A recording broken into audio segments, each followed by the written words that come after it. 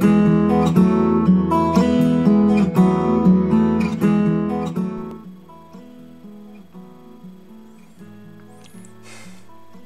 everyone, hope you're all doing well. I'd like to welcome you again to our worship service today. It's February 21, 2021, and this week is the first week of Lent, and we are in the season of Lent preparation or Easter preparation. So we're getting ready for Easter and Good Friday and the resurrection. So today we will have the message to be given by Calvin, and he has a very interesting topic to cover. It's about second chances, so looking forward to that. For our worship service, worship songs, we are going to have Arise, King of Kings, followed by Praise to the Lord Almighty, and then we will close with I Surrender All. And we will, as usual, have the Speaking of Life, this time by Greg Williams. I'd like to share a prayer request from Gene. I just got his email this evening, and he's asking for prayers. Excuse me. He's asking for prayers for his brother Glenn, who has a lung tumor, and he's scheduled to have a surgery to remove the tumor on March 5, and it's going to be a laparoscopic surgery. And we are asked to pray that this laparoscopic surgery will be successful, so they don't have to go to the more serious surgery, which is to open up. That's a major surgery. So let's pray for him about that. And also I'd like to pray for all the people who are suffering in Texas because of the winter storms that went through that area, and also in Louisiana and neighboring states. It's sad to see the difficulties that people had to go through. A lot of them lost their lives, and it's like unexpected to see that happening in America. So we are sorry for those people, but we are also glad to see a lot of good hearts and this service that many people are doing for their neighbors. And it's good to see those news also about people helping each other. So let's pray for those people, as well as for those who are still affected by the pandemic. As you probably all know, the infection rate is going down, and the vaccination is getting better, although we still are short in supply of the vaccines, but it's looking better in the near future. So for those who have been vaccinated already, congratulations. We just continue to pray and just continue to be careful and hang in there, and we will get back to normal very soon. Okay, with that, let's pray and give thanks to God. Dear Lord, our Savior, our Father in heaven, Holy Spirit, we just come before you, Lord, for this wonderful time again to thank you, to praise you, Lord, for our opportunity that you've given us to worship you and just to be together in spirit. Thank you, Lord, for each other, for our brothers and sisters. Thank you for our denomination and our leadership. And thank you, Lord, for the body of Christ all over the world. For wherever 2 or 3 are gathered in your name, you are there. And we thank you that your light still shines in the darkness, or is still doing the work of love wherever your people are. So we thank you, Lord, for this wonderful news as we continue to trust in you and surrender our lives to you. We just pray, Lord, for Jean's brother, Glenn, who is going to have a surgery 2 weeks. And we pray, Lord, that the laparoscopic surgery will be successful. Please be with him and the surgeons and medical people who will be helping Glenn with his surgery. And we pray, Lord, for the people who are affected by the winter storms in the south and in the neighboring states of Texas. Lord, we pray, Lord, for your intervention in the lives of many people who are suffering right now. And we thank you for those who are serving and giving what they have and sharing what they have to the others. So, Lord, we pray, Lord, for the people who are affected by the vaccine or by the virus again.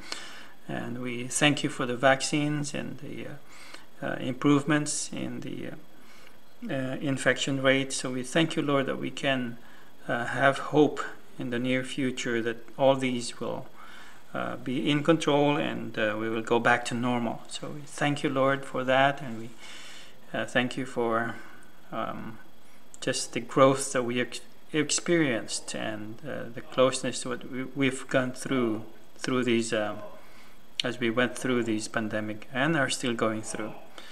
So, Lord, we thank you once again for this service, and we just ask you now to bless everyone, and especially our senior members, those who are sick and are in need of comfort right now. So we thank you and we praise you, Lord. And we give you thanks in the name of our Lord and Savior, Jesus Christ. Amen.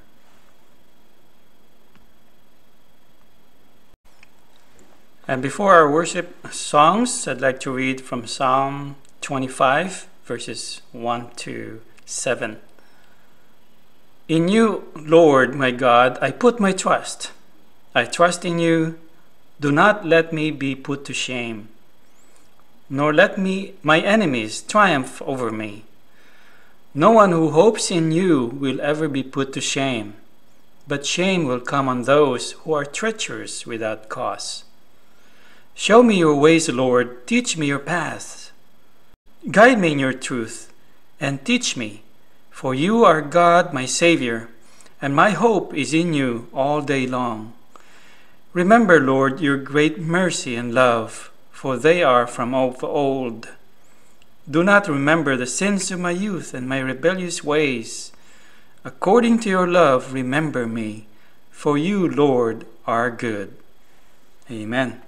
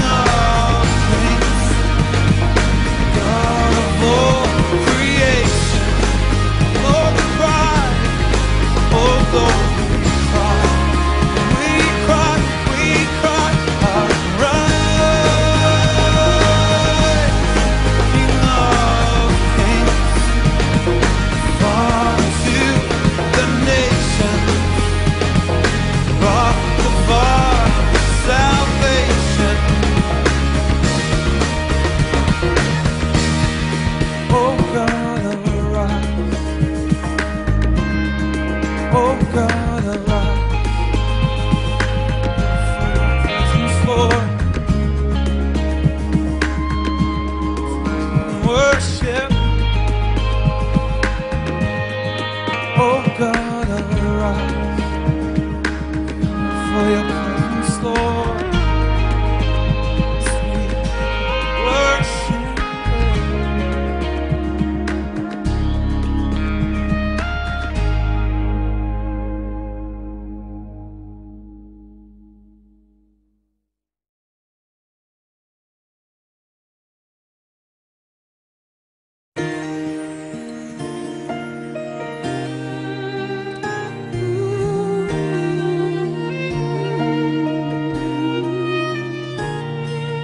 Praise to the Lord, the Almighty, the King of creation. Oh, my soul, praise Him, for He is thy health and salvation. All ye who hear, now to His temple draw near. Join me in glad adoration.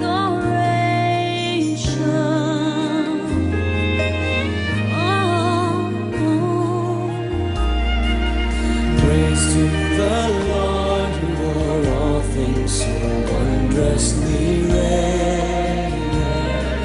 Shelters the earth, His word gently sustains. Hast thou not seen how all thy longings have been? They've been granted. Oh, what He ordained.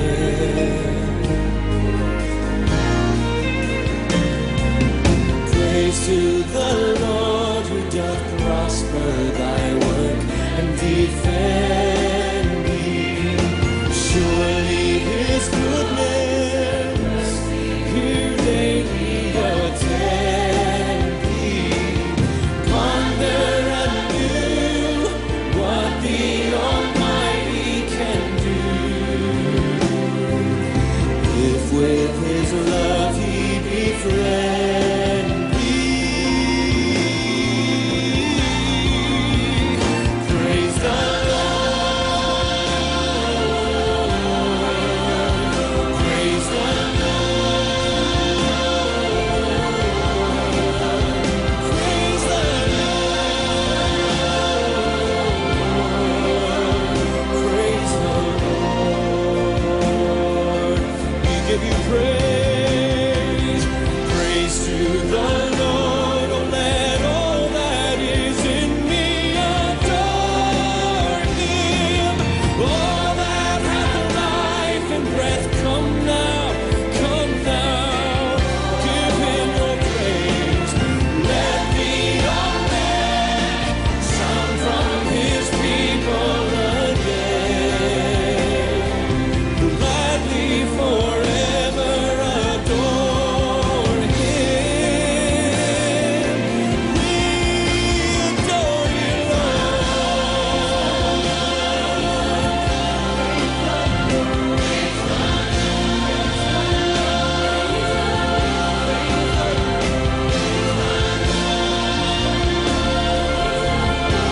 hallelujah. We give You praise. We give You praise.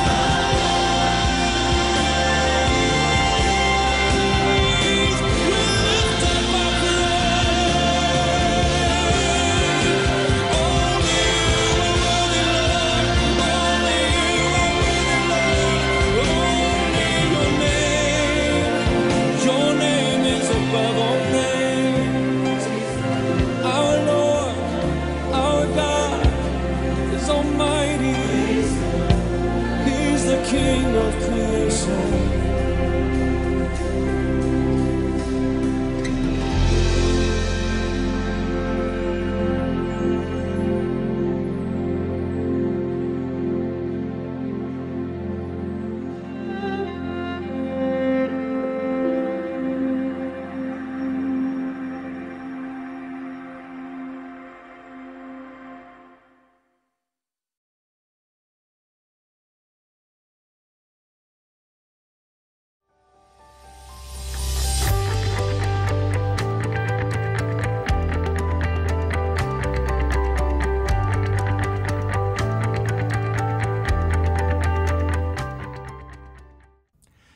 Do you remember the first time you saw a rainbow? Rainbows are iconic, universal, showing up in legends and stories throughout history. Despite years of pollution and our increasingly busy lives, rainbows still make us stop and look up. The first recorded rainbow appears in Genesis 9 just after the flood recedes. Noah walks out into the steaming earth and hears the voice of God. I have set my bow in the clouds, and it shall be a sign of the covenant between me and the earth. When I bring clouds over the earth, and the bow is seen in the clouds, I will remember my covenant that is between me and you and every living creature of all flesh, and the waters shall never again become a flood to destroy all flesh. This is what is called by theologians the Noahic covenant, one of several agreements that God made with Israel and by proxy all the world. And here we see this strange imagery of the rainbow. I have set my bow. This word bow is the same Hebrew word as the bow of battle. To the original readers, the bow would have been a common sight in battle. It meant war and death. But for God to set his bow meant that war was over, that the struggle was over. This is the sign of the rainbow in the clouds, turned away from us, a bow at rest. That rest is what we remember when we see it, and it reminds us of all of life. As violent as the storm might be, the rainbow will be there. The power of the thunder and the rain turns to beauty and color. That's all that's left standing. The covenant reminds us that a devastation like a flood won't destroy us again. God will not destroy us and start over. He will work with us and through us to accomplish redemption. He works through each storm in our lives to make beauty and light come through. Instead of ending history, he works within it. And instead of starting over with humanity, he became one. He set his bow in the sky. He set his covenant that he will always work with us and within us on our relationship with him. Let's remember this promise when the storm comes. I'm Greg Williams, speaking of light.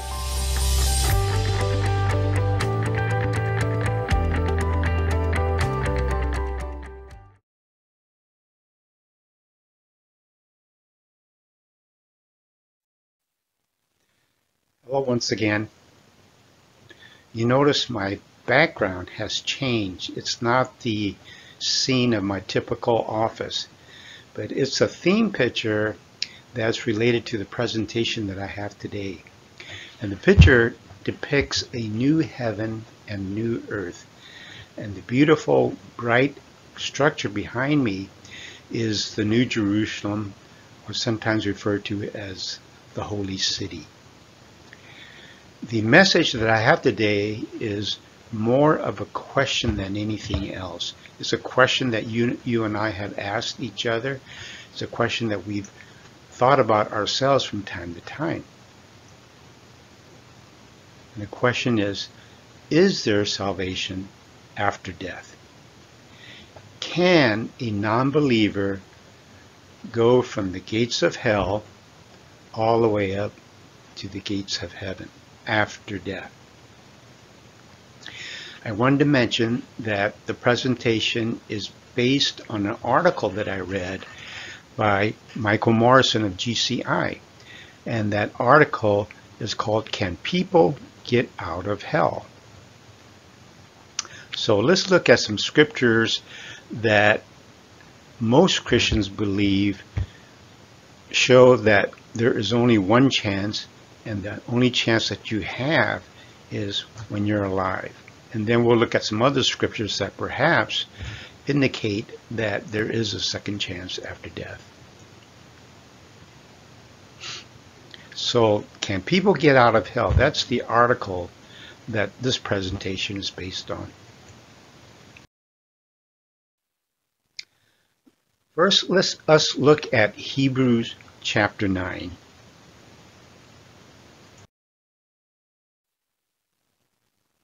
In verse 27, it says, "Just as people are destined to die once, and after that to face judgment."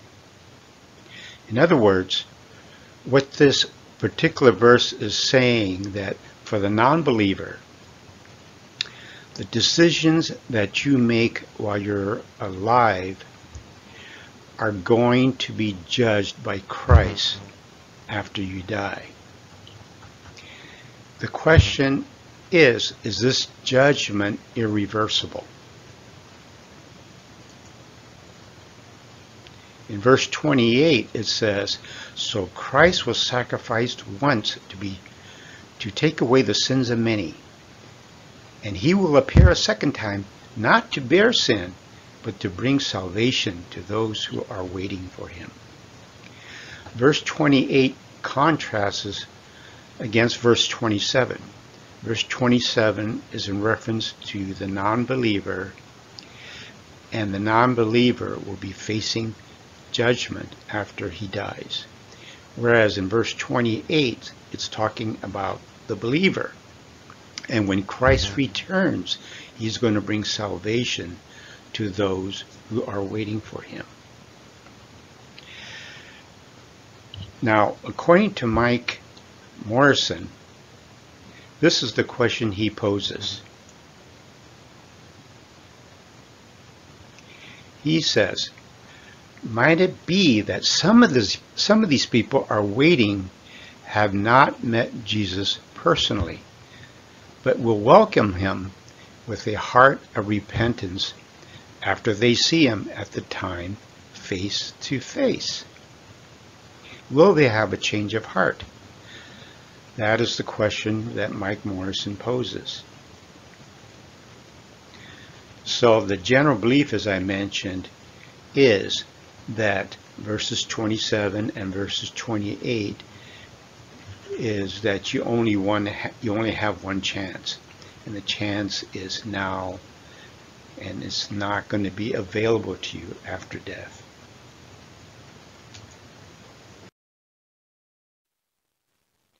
Let's look at verse 29 of John chapter 5.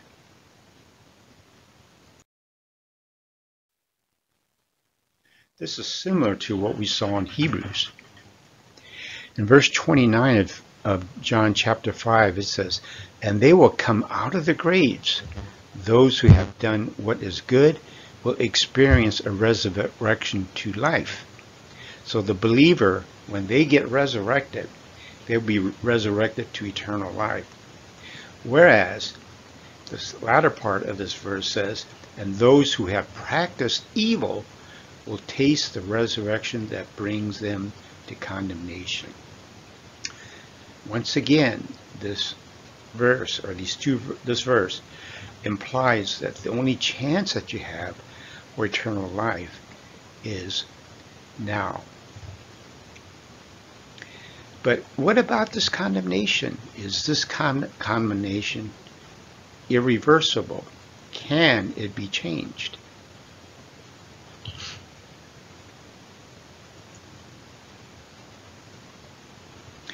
Mike Morrison poses this question: is there no further hope for them in the lake of fire?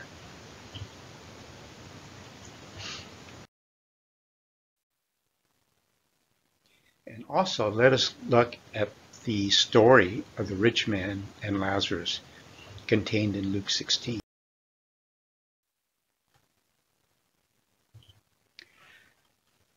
Since you know this particular parable, we're going to go through this rather quickly. Verse 22 says, "One day poor Lazarus died, and the angels of God came and escorted his spirit into paradise." Verse 23, "The day came that the rich man also died. In hell he looked up from his torment and saw Abraham in the distance, and Lazarus, the beggar, was standing beside him in the glory."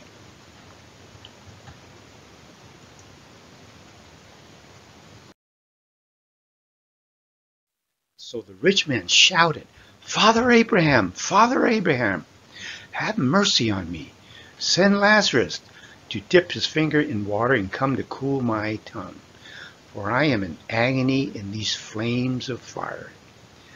Verse 24 seem to indicate that this rich man is in the lake of fire. The lake of fire comes after the great white throne judgment, after the unfaithful are resurrected and thrown into the lake of fire as a final judgment.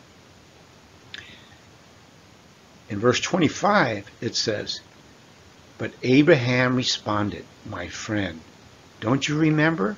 While you were alive, you had all you desired, surrounded in luxury, while Lazarus had nothing. Now Lazarus is in the comforts of paradise, and you are in agony.'" Verse 25 again implies that you had your chance while you were alive, and you ignored that chance. And it also implies that now that you're dead, you don't have a second chance.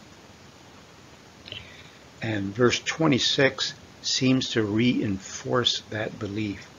It says, "Besides, between us is a huge chasm that cannot be bridged, keeping anyone from crossing from one realm to the other, even if he wanted to." Verse 26 certainly implies that you cannot go from the lake of fire into heaven, even if you wanted to.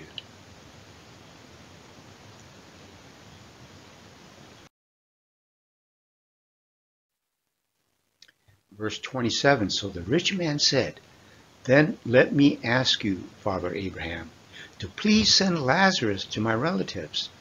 Tell him to witness to my 5 brothers, and warn them not to end up where I am in this place of torment.' Abraham replied, 'They've already had enough warning. They had the teachings of Moses and the prophets, and they must obey them.'" Once again implying that the rich man, as well as his 5 brothers, have every opportunity to respond to Christ while they're alive.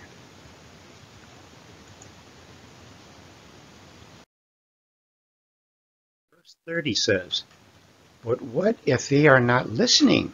the rich man added. "If someone from the dead were to go and warn them, they would surely repent." Abraham said to them, "If they won't listen to Moses and the prophets, neither would they believe even if someone was raised from the dead." This parable seems to reinforce once again the general belief that the only opportunity for salvation is the here and now. Because the Jews had Moses and the prophets. But what if you were not a Jew at that time? What if you were a Gentile? Could this mean that at least the Gentiles could have a second chance after death, since they did not have Moses and the prophets?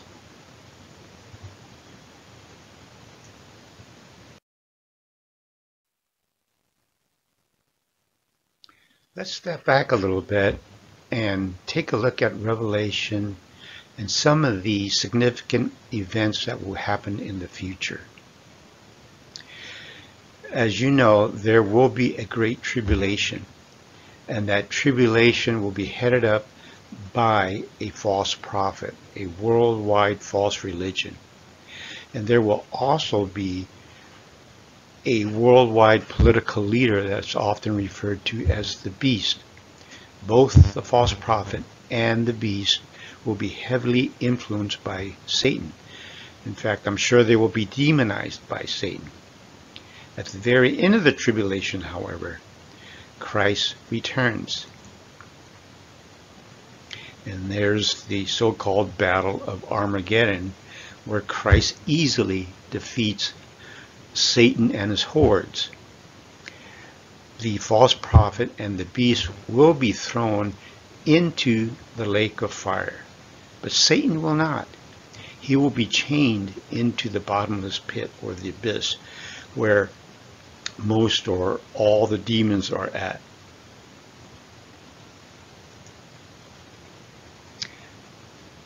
After Satan is chained, there's going to be a 1,000-year millennium on earth where there's be a utopia, you might say, and there'll be no more death, no more pain, and Christ will reign for 1,000 years. After the end of the 1,000 years, Satan will be released, and once again he's going to convince many millions of humans to turn against Christ, to attempt to overthrow Jesus Christ. But of course, that can't happen, and once again Christ defeats Satan. This time Satan will be, and his hordes of demons, as well as those that went along with Satan, will be thrown into the lake of fire. After that, there is the great white throne judgment, where there's a general resurrection of the dead.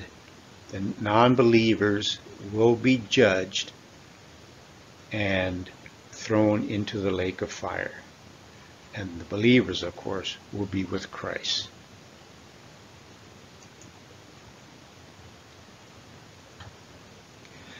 After that, we have God creating a brand new heaven and earth, and also a brand new Jerusalem, or the holy city.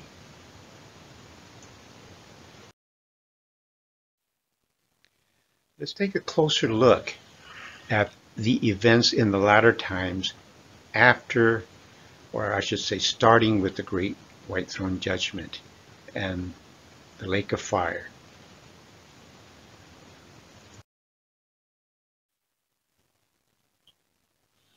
In Revelations 20, it says, "Then I saw a great dazzling white throne, and the one who sits on it. Heaven and earth fled from his presence, and they were no more. I saw the dead, the lowly and the famous alike, standing before the throne. Books were opened, and then another book was opened, the book of life. The dead were judged by what they had done, as recorded in the books." Here we find a new heaven and new earth. The old heaven and earth have passed away, and Christ is going to resurrect all that have died, and those that are in the book of life will be with Christ. It says here in verse 12, the dead were judged by what they had done. This is in reference to what they had done while they were still alive.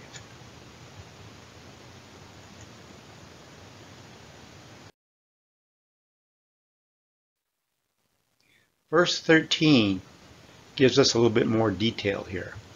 "And the sea gave up the dead souls that were in it.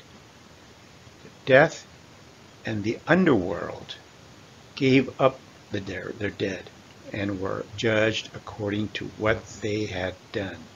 Again, based on what they had done while they were alive. That's the general understanding. Verse 14, "Then death and the realm of the dead were cast into the lake of fire. For the lake of fire is the second death. And anyone whose name was not recorded in the book of life was cast into the lake of fire."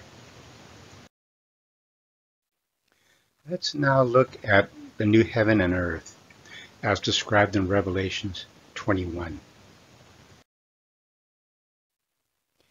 Revelation 21, starting in verse 1, says, "Then I saw a new heaven and a new earth.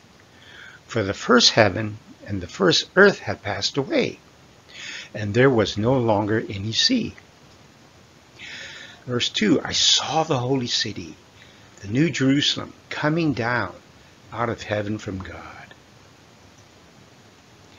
And I heard a loud voice from the throne saying, "Look, God's dwelling place is now among the people, and he will dwell with them. They will be his people, and God himself will be with them and be their God. He will wipe away every tear from their eyes. There will be no more death, or mourning, or crying, or pain, for the old order of things has passed away." So this new heaven and new earth, as well as the new holy city, is going to be something fantastic, something that we've never experienced before on this old earth. For example, look at the size of the New Jerusalem.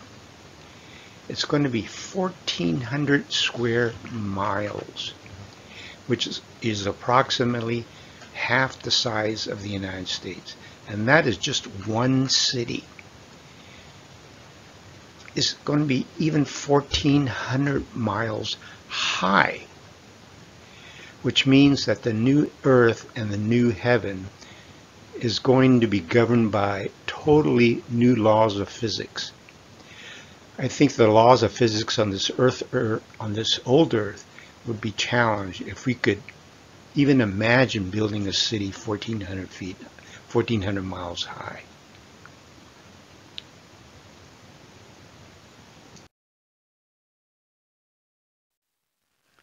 Let us look at verse 8. This is an interesting verse. "But the cowardly, the unbelieving, the vile, the murderers, the sexually immoral, those who practice magic arts, the idolaters, and all liars, they will be consigned to the fiery lake of burning sulfur. This is the second death."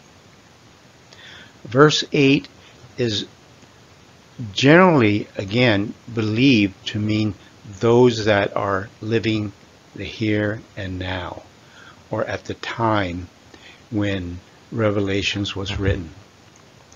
It's generally referring to those non-believers that are alive when this book was written, the book of Revelations.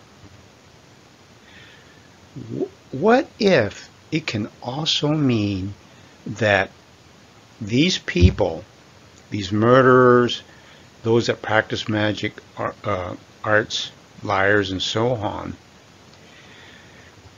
are in reference to them being in the lake of fire, and not so much of when they were living in the past? That would indicate that the new heaven and earth is coexisting with the lake of fire. It's not part of the new heaven and earth, but is coexisting outside of the new heaven and earth. Does that make sense? Let's go on.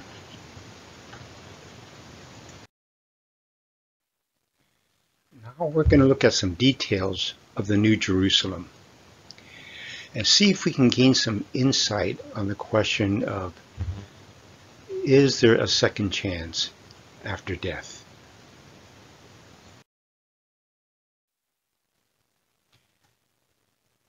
In verse 25 it says, "On no day will its gates ever be shut, for there will be no night."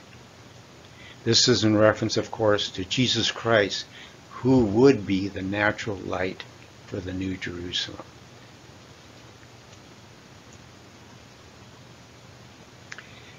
Mike Morrison asks us this: is this an indication that those outside, those consigned to hell, are able to enter in? That is, if there is a change of heart. So the gates are always open. There will always be light shining out through the gates. And Mike Morrison is asking, those outside the gate, meaning those that are in the lake of fire, if there is a change of heart, can they enter?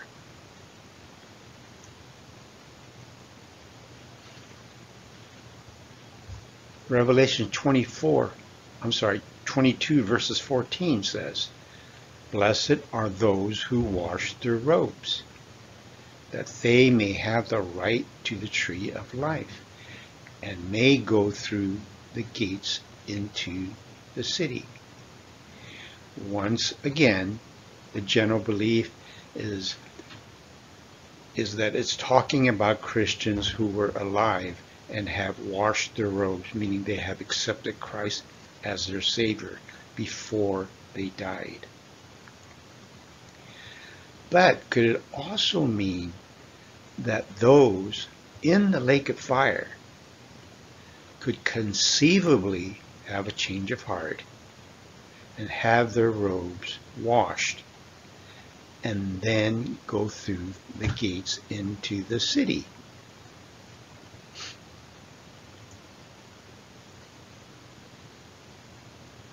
So this is the question. Could it also include those who, after the great throne judgment, have a change of heart and be cleansed?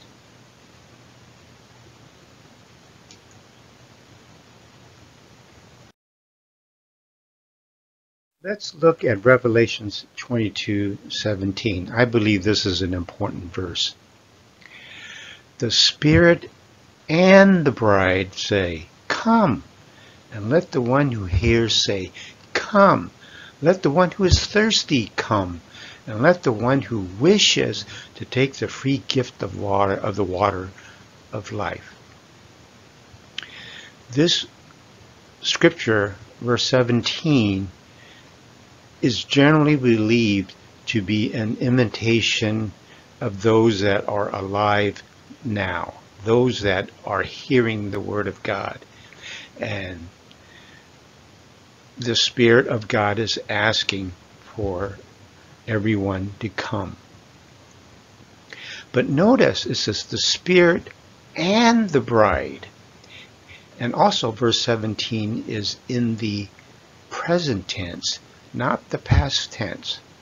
So the Spirit, in reference to God the Spirit, the Father, the Holy Spirit, as well as Jesus Christ, and the bride. The bride are the people, the believers, that are already living in the New Jerusalem, in the new earth, in the new heaven. And together they are saying, "Come. Come, let the one who is thirsty come. Let the one who wishes to take the free gift of water of life." So you wonder if this verse 17 is just referring to a general imitation of those that were living on the old earth. Or could it mean that it's in reference to those that were in the lake of fire during the time of the new heaven and earth? Because it doesn't make sense that he's referring to the present earth, the old earth, because the bride is already with Christ in the New Jerusalem. So if we take the word as it is written, both Christ and the believers in the New Jerusalem are somehow inviting those non-believers during the time of the new heaven and earth to come and enter into the gate. Let's see what Mike Morrison has to say about this. Morrison says, there is some scriptural leeway allowing for the possibility of a post-mortem, post-resurrection, post-final judgment change of heart. If that is the case, should we then see hell as having some sort of cleansing educational value? Well, some who in the general resurrection repudiate the forgiveness and acceptance they have with God in Christ in hell change their mind and enter through the open gates in the holy city. Mike is indicating that perhaps the lake of fire, where there is torment, could have some cleansing and educational value.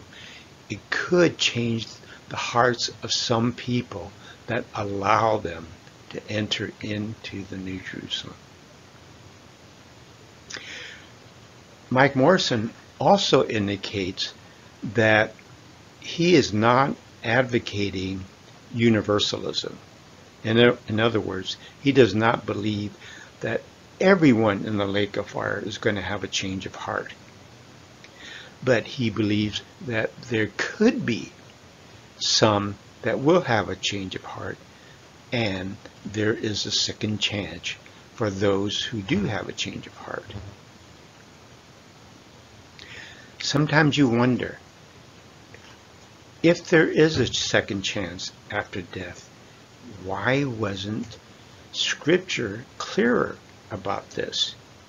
And I think we know the answer. Christ wants us to accept him now that we're still alive.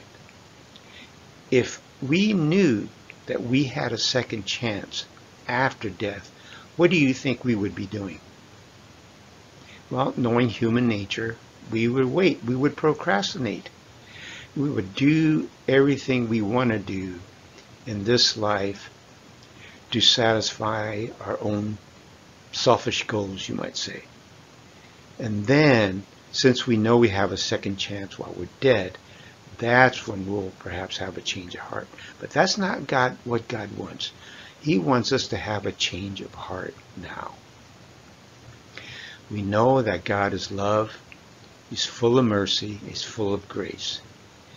And it is his desire to have everyone come to Christ. And perhaps after death, those that didn't really have a true chance will have a change of heart and accept him and enter into the New Jerusalem. So there seems to be hope for those that have not accepted Christ after they have died. So that's the good news. Amen.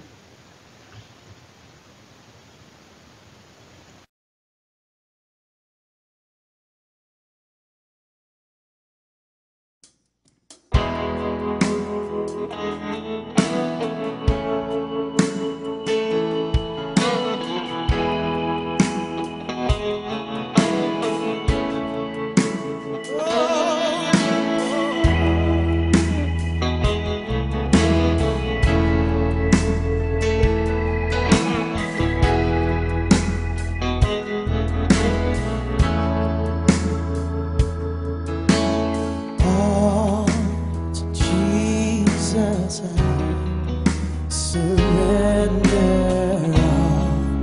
To him I freely give. I will ever love and trust him in his presence daily live. All to Jesus I surrender, humbly at his feet I bow. Worldly pleasures all forsake and take me, Jesus, take me now, singing I surrender all.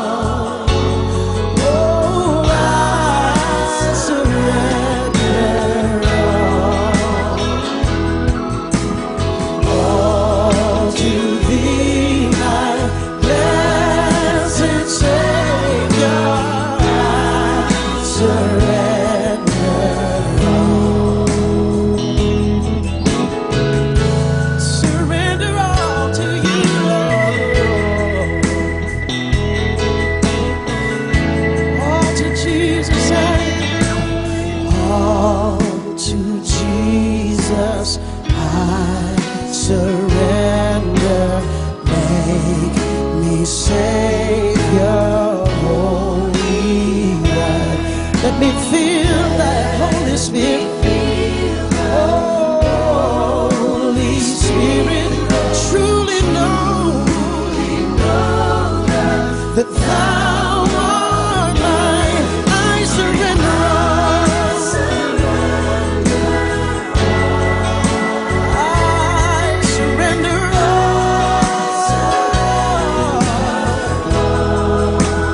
all to Thee, Lord.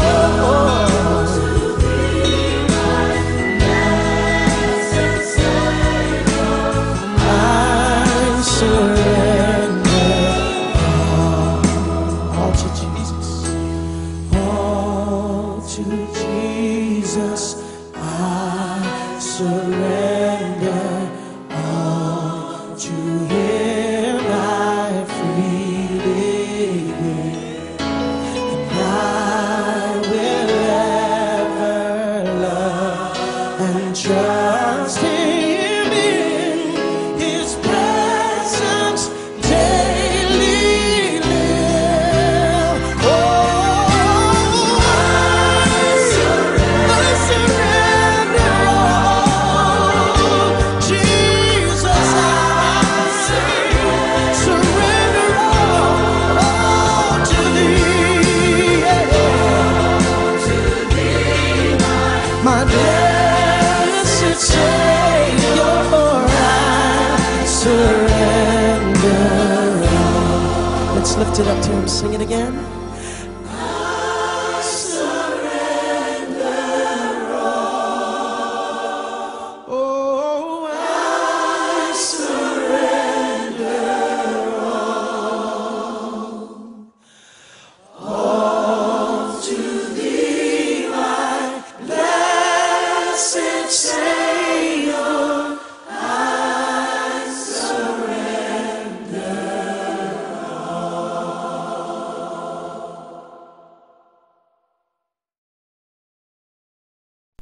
For our benediction, the amazing grace of the Master Jesus Christ, the extravagant love of God, the intimate friendship of the Holy Spirit be with all of you.